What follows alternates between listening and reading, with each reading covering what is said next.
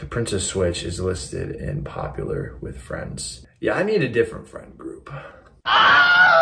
This is the 7th time you've watched The Princess Bride this week. Let's throw a little Scorsese in there, okay? Mix it up a bit. You're embarrassing yourself. You want to watch the new Cruella with me? Well, then how did you give it 1 star last night? I'm on to you, Grandma. You've never sat down and totaled up every film you've ever seen in your whole life. What have you been doing with your free time? Total that shit up. So I'm looking here and your 4 favorite movies are the Michael Bay Transformers movies. Get away from me, you leper.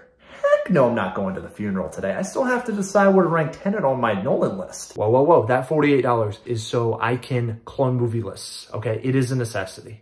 How do I feel about Letterboxd adding porn to the website? Didn't even know about it because I'm not a pervert. Kids, listen up. From here on out, there is no more Disney films. Only A24. You're saying they didn't like Parasite? So they've declared war. If you criticize Christopher Nolan one more time, I'm gonna take your Blu-ray player and I'm gonna saw it in half. You're hot, and you have a Nolan film and a Wes Anderson film in your favorites. I know this is only our first date, but let's not beat around the bush and just get married. Hey, listen, ma'am, I would give you $4 if I could, but I do not have it anymore. I already gave it to my Prime Video account. Oh wait, you don't like Tarantino? Oh, weird. That marriage proposal thing I did a second ago, yeah. That was a little premature. We're definitely not compatible.